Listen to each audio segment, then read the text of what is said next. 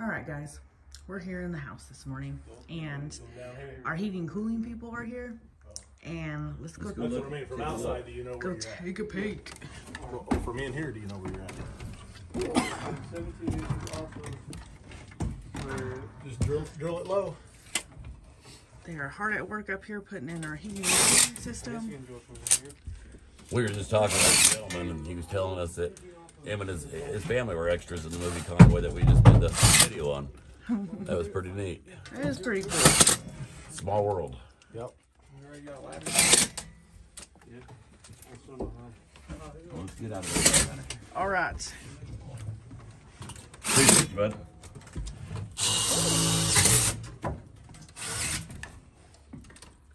Don't fall on them. I'm trying not to. Fingers on the We way. got the backsplash all done. It needs to be wiped down again.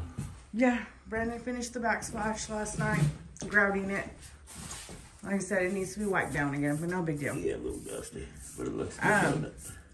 He also accomplished the grout in the back bathroom and on the tile on the floor. And today we're getting heating and cooling. With the heating and cooling guys being here, they're probably gonna have to focus on Outside. the outside, the windows and Yeah, that way they're not underfoot. the siding. Yeah. But that's a good thing. That means we'll be getting the kitchen window accomplished.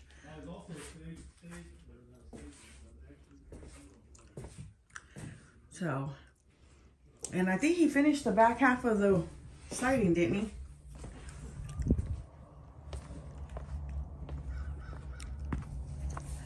Yeah, he did. He finished the back half of the siding. So that's awesome. And he will be doing the rest of it today. Oh, well, not everything, but working his way this way, that way. But I really do think that's pretty awesome that it's a small world. We went and visited Kathy and Jimbo last time we were in Needles. They took us around and they showed us all these cool historical places in the museum.